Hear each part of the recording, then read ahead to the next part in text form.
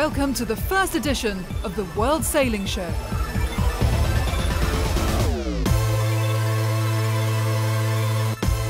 A new close-up monthly view of the racing world. Be it a blistering non-stop drag race around the planet, or the relentless demands of an Olympic campaign. The World Sailing Show will be covering every aspect of the racing scene. And 2016 promises to be a particularly big year. The new Extreme Sailing Series fleet takes to hydrofoils for the first time as the series adopts the GC32 Cat. The America's Cup World Series is set to deliver its busiest season as teams prepare for the Cup in 2017. The Sailing World Cup visits 3 major venues this year before the biggest show of them all, the Olympics. In this month's show, we visit the Sailing World Cup in Melbourne and report on 5 sibling teams, along with the latest in the Paralympic classes. And we head to Malaysia to find out how Olympic aspirations can be a family affair. In addition, we meet the new head of World Sailing to find out what makes him tick. As well as taking a glimpse of the future from a different angle as we visit the Youth World Championships. But first, we take a look at an impressive lap of the planet that delivered 3 new world records. The world's biggest multi-hull, Spindrift 2.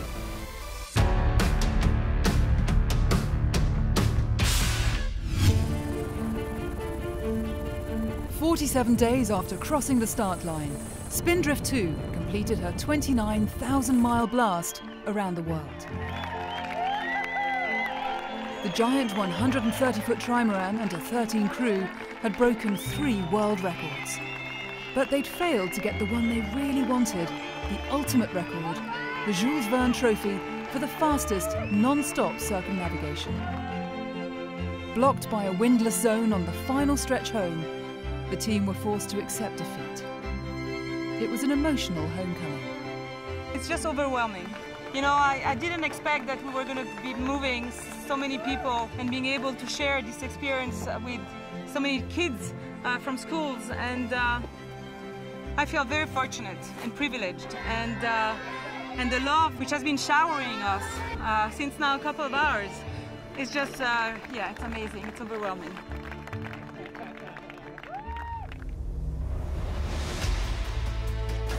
Their record-breaking attempt had started at a scorching pace. 4 days, 21 hours and 29 minutes after crossing the start line off Brittany, they'd reached the equator, clocking an average speed of 30.33 knots. Yet despite this early burst of pace, a struggle through the South Atlantic had eaten into their lead. And there were more speed bumps in store in the Southern Ocean, as the weather refused to play ball. Hitching a ride on a weather system eventually saw Spindrift recover lost miles as she got back into the hunt to break a second record, from Ushant to Tasmania, the beginning of the Pacific Ocean, in 20 days, 4 hours and 37 minutes. We're happy so far. We're within the times of the record. That was our objective when we left. So now it's a new start. We're entering into the Pacific. And so let's hope that when we get to the Cape Horn, we'll be ahead. By the time they'd reached Cape Horn, they'd not only made up time, but had set a 3rd record in the process. This time, Ushant to Cape Horn in 30 days, 4 hours and 7 minutes. Now they were 18 hours and 11 minutes ahead of the record pace. The high moment, I think, it was the Cape Horn. You know, we all know about it, and we know it can be very hostile. And we arrived there and it was just magical. Just seeing the tips of the mountains with the snow, the albatross, everything was pink. It was very emotional. Even the guys which went around the world a few times almost were crying. You know, they had never seen the Cape Horn so close. Amazing. But the trip north threw more obstacles in their path. Damage to the mast forced them to slow down, and light weather blocked their direct path home. With just 2 days to go, and with 2,600 miles left, it was clear to the crew that the Jules Verne Trophy was out of reach. This time. The irony of the trip is that the team was chasing a record set by the same boat, known as Banque Populaire 5. In preparation for this trip, The Spindrift team had made some major modifications to the boat, including reducing the size of the mast and sail. So, were there any changes that the team would make for another attempt? No, not really. I think the boat is optimized, and we know it's good enough. So it's just a question of weather forecast. In just under 7 weeks, Spindrift had clocked up more than 3 times the typical annual mileage of many car drivers.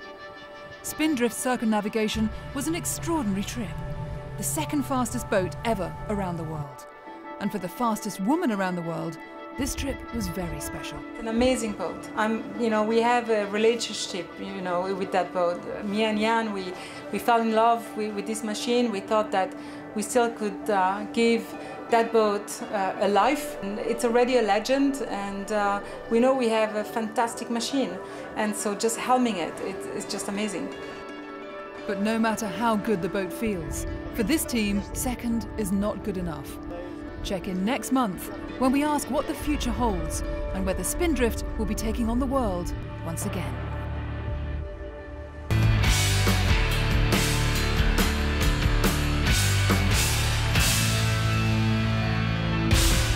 Punishing conditions forced the retirement of 31 boats from this year's Rolex Sydney-Hobart race. The 100-foot Supermaxi Wild Oats was amongst them. Aiming for her 9th consecutive line honours victory, a torn mainsail forced her crew to retire after the first night. Instead, it was the 100-footer Comanche, skippered by Ken Reid, that was first across the line in Hobart. Paul Clitheroe's TP52 Balance took overall victory on handicap. 2 weeks later, and Wild Oats was dealt a devastating blow when her well-known and charismatic owner, Bob Oatley, passed away after an illness. It's record time. 2 transatlantic records were broken recently.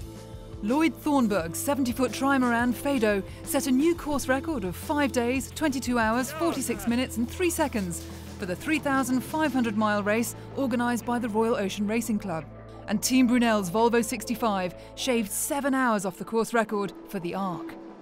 Meanwhile, on a much shorter course of just 500 metres, Karen Jaggi set a new women's windsurfer speed record of 46.31 knots in Lüderitz, Namibia.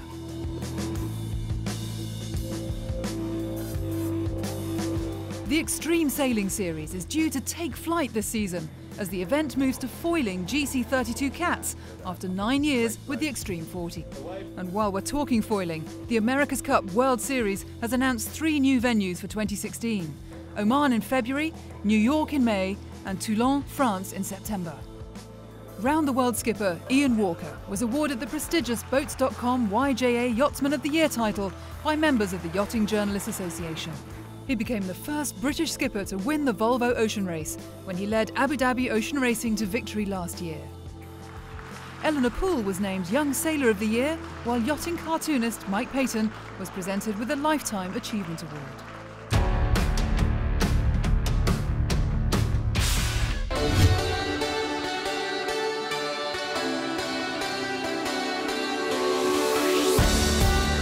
Skiffs, cats and boards made up 3 of the 5 classes at the Youth Worlds in Langkawi, where 425 young sailors from 76 nations provided a snapshot of the future. There was crash and burn aplenty as the event kicked off with a solid 20 knots across the course. And while the standard of sailing was high, not everybody was finding the going easy. Among those that relished the conditions from the off was Hungary's Maria Erdi, who took the girls' laser radial fleet by storm, as did Australia's Alistair Young in the boys' class. Both secured gold with ease. And they weren't alone. French sailors Louis Flamand and Charles Dorange dominated their racing in the SL16 Cat class with a string of wins. Fellow countryman Titouan Lebosque delivered a similarly impressive performance in the boys' RSX fleet, while Russia's Stefania Elfutina took gold in the girls. The pattern continued in the boys' 420 class as American duo Will Logue and Bram Brackman stole the show. But when it came to the girls' division, victory came down to just 1 point as the Polish pair, Julia Schmidt and Hanna Zick, took gold. In the 29ers, the competition was also tight, with racing going down to the wire. Slovenians Peterlin Janezek and Anzi Podlogar took gold in the boys, while Siri Kronlov and Vera Hokar took the top slot in the girls' class. And while the event delivered plenty of names to watch, the sailors themselves had an eye on the future too. We would like to try the selection for Team France. It's a project for the Youth America's Cup, and it's our dream to sail in AC 45, so big multi-hull and fun. But even for those with a medal around their necks, there was a longer-term view. Plans are to move into the laser standard and see how that goes, and yeah, the big end goal is the Olympic Games gold medal.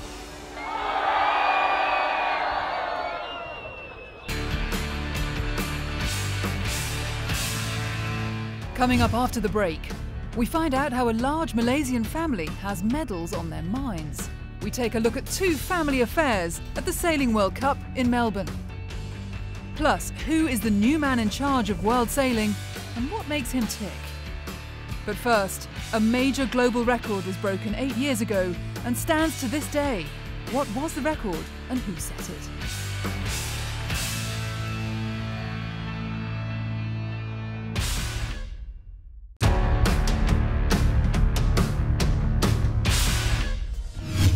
Welcome back to the World Sailing Show. We asked what major record was broken 8 years ago and by who? The answer, Frances Joyon beat Dame Ella MacArthur's record for the fastest solo global circumnavigation by 14 days to complete the trip in 57 days. This year, Joyon completed a fully crewed circumnavigation aboard IDEX Sport and took 47 days and 14 hours.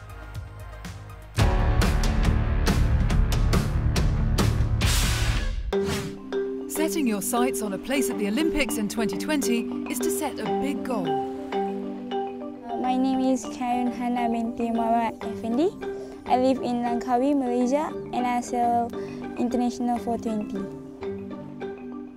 For Karen, such ambition feels perfectly natural, especially within a sailing mad family of 9 brothers and sisters.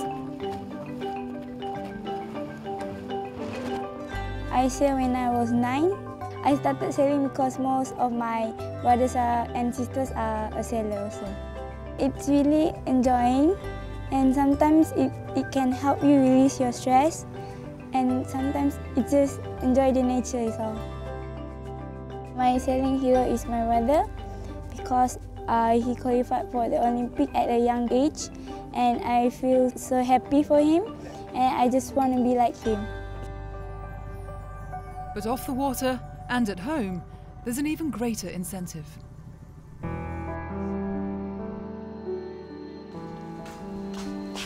This is my house, this is where I live. This is the lounge. That's my sister and my brother and my father. Here's some medals, some of my brothers and sisters and also me. Some of them are also my dad. This one is the medal that I win for, like, it's a big tournament for the Malaysian. This is what given by the king to her, Yeah. because it contributes many things to the country, and this what is get. When I'm not sailing, I just like to play with my little brother because he just started walking, so I can play tag with him or just messing around with him. Here's the dining room, and let's go to the kitchen. Here's the kitchen, and this is my mom. She's cooking. My dad feels really happy and grateful for all of his children for sailing, and also he's kind of happy when we see us swimming. Yeah, as a father, I'm really very proud. They're born to be a sailor. You know, I don't force them. By nature, they come with a brother or sister. They just join sailing, and as you know, my son Khairul Nizam is in the last London Olympic, now preparing for the Rio. Another daughter is on the laser radial, also preparing for the Olympic in Rio. And the elder daughter is in the 470, also in the national program. And I have Khairul Hana, is in the 420, helming. And I also have the next one, already the 12 years old, Sharifa Alia is still in the national team in optimist. And maybe two young brother is only 3 years and 1 year old. You can see in future they will be a good sailor also. My family, they support me, and my brothers and sisters give me a lot of advice on sailing. Yeah, and most of the time we just feel so happy when we are sailing. My ultimate dream is to qualify for the Olympics and win medals for my country. My sister and I shared the same dream to compete in the Tokyo Olympics, so we were planning on sailing the 470 together. This kind of words make me very happy, and it makes me very proud as a father. It's really happy to know that my dad is proud of me. It will be great to represent Malaysia for the Youth Worlds, and it will be honoured because most of my brothers and sisters already went to the Youth Worlds, so now it's me.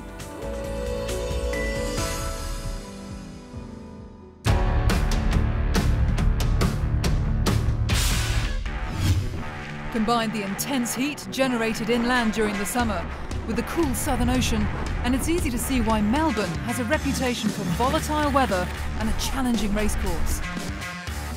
Melbourne played host to 900 competitors in the first Sailing World Cup event of the 2016 season. This was an important regatta for any team with a focus on the Olympic rings. But there were also some personal battles and pairings. Take the Gilmore family. 3 brothers racing against each other in the 49er class. I'm David and this is Sam and Lockie, and we're sailing here in the 49er class at South Melbourne. The first time we've all sailed against each other. It was sort of something that we were introduced to quite early. As we got older, we just sort of, well, I started to enjoy it more and more. I enjoy the competitions, travelling all year round and competing. For me, I'm a pretty competitive person, and when I finally got into racing, I really enjoyed it, and just enjoyed, I suppose, the feeling of winning at first, and when you get in the front of the fleet, it's a great feeling. I love the competitive nature. I've been to a couple of international events and it's just really, really enjoyable there. 3 battles but 1 goal to win, and there's no love lost afloat. There's a close cross, there's shouting, it's all on. Oh yeah, there's definitely yelling at the time, but usually you give each other a little bit of a leeway, fortunately. By the end of the week, all 3 had made it into the top 10 and onto the medal race. With no family instructions, it was elder brother David and his crew, Reese Mara, who took the bronze. Meanwhile, in the 470 class, there was a double take aboard one boat. I'm Alexander Conway. I'm Patrick Conway. We're twins from Sydney sailing the 470 class. They might look the same, but they don't always agree. There'll always be arguments, but it's a matter of how quickly you get past it. And you're just going to know you're going to disagree on some things and say, I want to go left here, I want to go right. So we'll have to go one way. Whether being twins was the key or not, their results showed perfect symmetry, with a flawless set of 9 wins to take the gold. Yeah, well done, boys. Melbourne had also played host to the Para World Sailing Championships the week before. For some, the Sailing World Cup was now the last opportunity to qualify for the Paralympic Games in Rio in September. The pressure was on. For others who'd already qualified, the event was another opportunity to focus on high-quality Olympic-style racing. Dan Fitzgibbon and Liesl Tesch in the Scud 18 class had successfully defended their world title to take gold, but this was about more than just winning. It's just really exciting here to be in a fleet again. So as Aussies, we're so isolated. So to get into a big fleet racing again and put the tactical stuff into the equations, something we really enjoy doing. Hot on their heels was the British pair, Alexandra Rickham and Nikki Birrell, who were clear on what their objectives now needed to be. We came here to win, and we didn't. And so you know, just telling us that we need to probably do a bit more because we need to get past the Aussies. Meanwhile, Damien Seguin continued his winning streak, taking gold after winning the 2.4 metre World Championships just a week before. It's a great day for me to win here. It's the last race of the year for me, and I won last week the World Championship, and to win the World Cup, it's just amazing. I love Australia.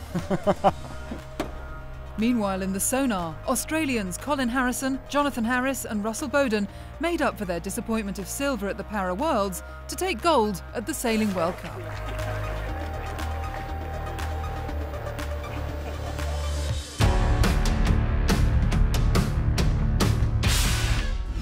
"2016 is a big year for the world governing body, which kicked off with a new name and a brand new CEO. Andy Hunt comes from a strong Olympic background. After the launch at the London Boat Show, we went to find out more about the man at the top and his thoughts on his new role. Integrity is a massive thing for me. Transparency. I want to see world sailing actually seen as a real example of best practice amongst the international federations of sport. So, I think there are a number of things that we can do together. But number one is, of course, the importance of the safety and environment for sailors is absolutely critical. Fairness, integrity, that's absolutely at the heart of the role of the organisation, to make sure that we've got rules, regulations, process, training, development to ensure that can take place. I would call sailing my sport because probably around 7 or 8 years old in the early 70s, I took up sailing, dinghy sailing, or sailing enterprises actually. It probably wasn't until I was in my kind of late 30s, 40s that I really got into sailing once again, but into yacht racing. And I had the chance to do the round Britain Island race with Challenge, with Shape Lives Challenge, and then that was it really. I bought a yacht and away I went. Well, I think there's a great team at World Sailing, but I think there's a real opportunity for us as a sport to kind of move on, to increase our profile, to increase the interest in the sport. It's a fantastic sport for life.